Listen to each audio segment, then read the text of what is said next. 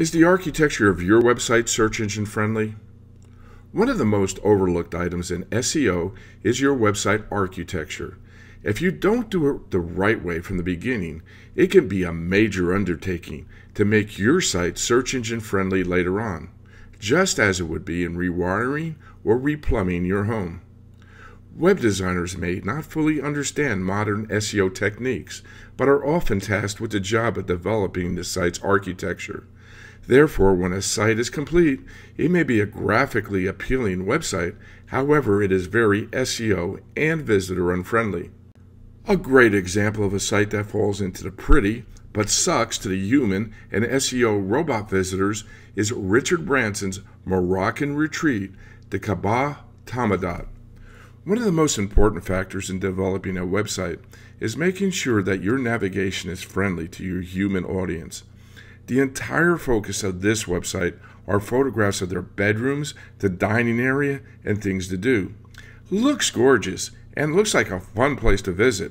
However, if you do decide to book a reservation, you will have to hunt for a small icon that is tucked away on the bottom right side of the prices page labeled Inquire Online. Pressing this will open a new window where you're asked to complete and submit a form with over 13 questions.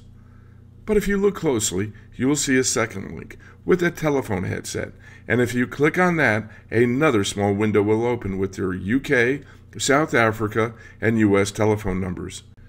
It took me a total of 10 minutes going through their entire website just to find this one link to contact them to make a reservation.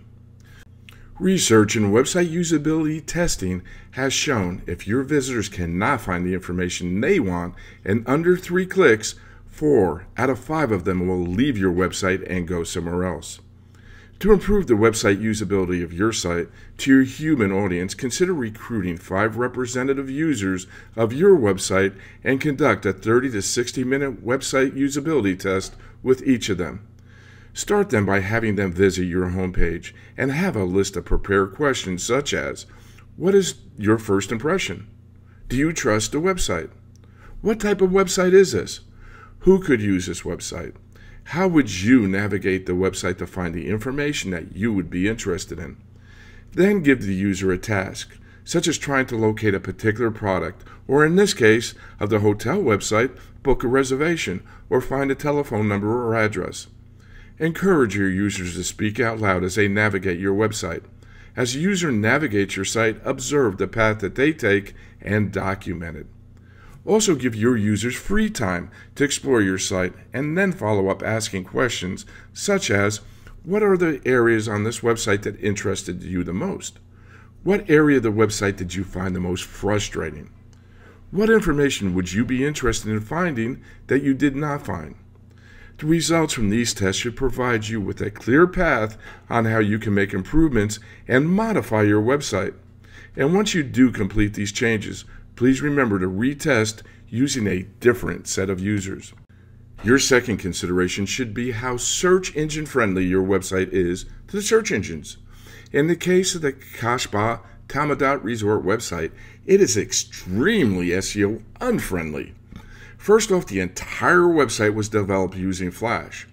Although Google is getting better at understanding Flash, if it is coded properly, I still would not recommend using Flash and building out an entire website, as it is very 2004 and not supported by mobile devices such as the iPhone or iPads.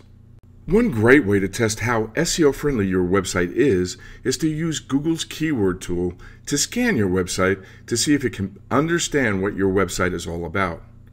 We did use this tool on Richard Branson's hotel website, and the only keyword Google recognized on the entire website was Necker Bell, which is the name of Richard Branson's luxury sailing yacht. In our upcoming SEO video training series, we will go into great detail on how to optimize your website architecture for the search engines. However, here are a few simple tips that you can put into motion right now. Use your keyword research to identify what your visitors are most interested in and create the categories for your website accordingly. Brainstorm your subcategories appropriately, linking them under the appropriate subcategories. Document in advance what keywords you're targeting, using a keyword phrase to page map. Optimize only one page per keyword. Each page should have its own focus. And use your keywords in your URL and your page names. In our next segment of your free SEO Roadmap video training series, we will review why quality HTML coding is so important to your human visitors and to the search engines, and how to develop high-quality, search engine-friendly code.